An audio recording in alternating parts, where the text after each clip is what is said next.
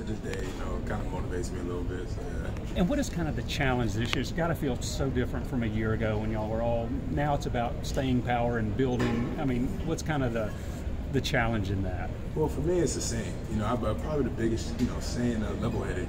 Not getting caught up in the hype. Having that same mentality as last year, which is playing hard. I feel like we played every game hard, no matter what the score was.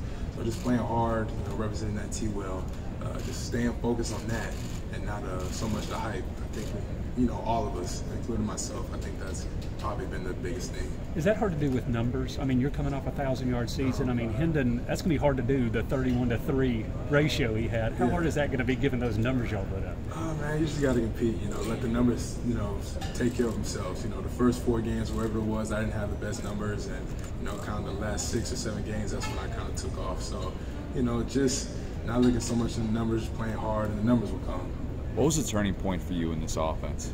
I feel like the Mizzou game, honestly, just not just me, my teammates, quarterback, Bayless, the O-line, defense. I feel like that game gave us confidence and, really showed how dominant of an offense we can be. When did you realize this offense was just a totally different beast than the one that you played in with Jeremy Pruitt? The first day we got on the practice field.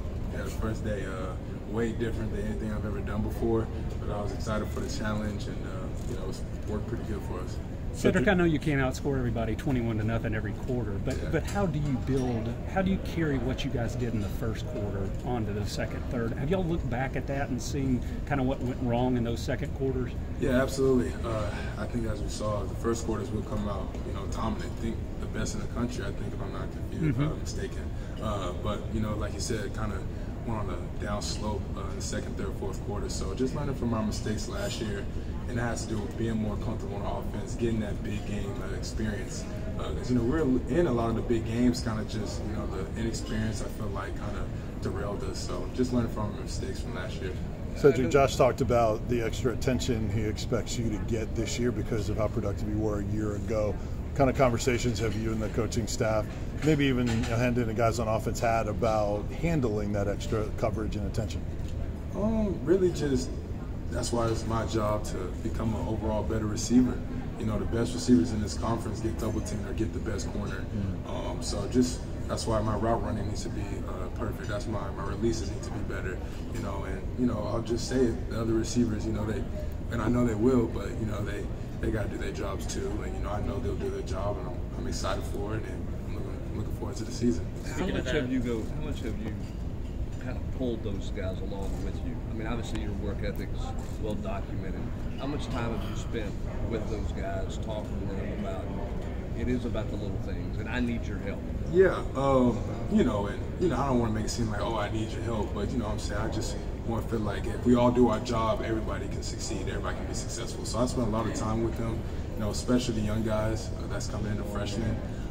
But I'm excited for from Ramel to Jalen to Brew to Chaz, Squirrel, whoever you want to name, they're all working hard. I said earlier, getting 500 balls a day on the jug machine, getting 10,000 balls a month. These are things that people don't notice that we're putting in work, so we're excited for it. Did you ever have a moment? What have you seen from Jalen this offseason that's continued to grow?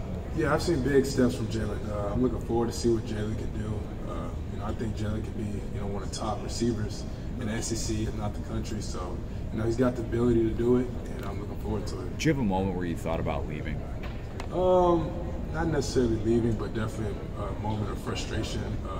Seeing if I, really wanted to be here or not. But ultimately, I'm here.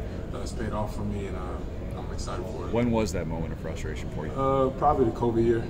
Everything going on, not knowing who the coach is going to be. Just not playing as much as I feel like I should have. I feel like that was a frustrating time. So, but you got to put your head down and work, and things happen for a reason. Did you have a meeting with Coach Heupel where he showed you, hey, this is what the offense is going to be, stick around? Yeah, the first day Coach Heupel got on campus, he talked to me for 15, 20 minutes, not even about football, just who I was, who he was. And I think that kind of showed me that, okay, this coach is the real deal. Had you watched his offense at UCF and at Mizzou as well? No, not really, honestly. I just kind of heard rumors when he got hired. I really didn't know, who he was. What I'm saying? That's no disrespect to him, but all I heard was he's an offensive guy, going to score a lot of points. And they came in, all the coaches, saying it, and I felt like it was our job to, back that up. So. How much